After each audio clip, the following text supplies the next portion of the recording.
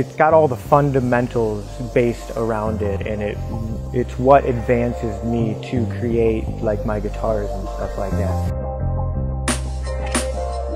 So when I have a large tube, I'll pull a section off and make a handle off of the point.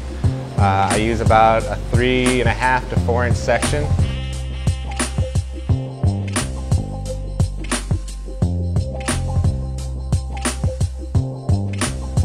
You'd start off, in your middle section and go to your neck.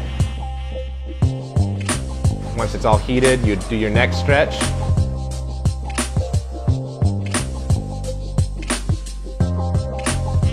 Followed by shaping your mouthpiece, and then you go over and shape your bullhead afterwards.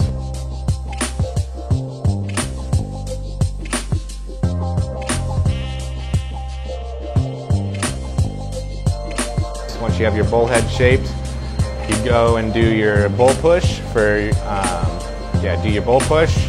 Any kind of dots or styles, a little grip that you want on the side, and then very last I use a carb and then flatten the bottom of the bull.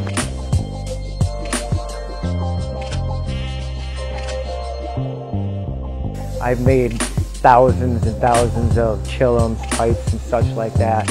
And every day or week when I go into a new batch, I learn something new.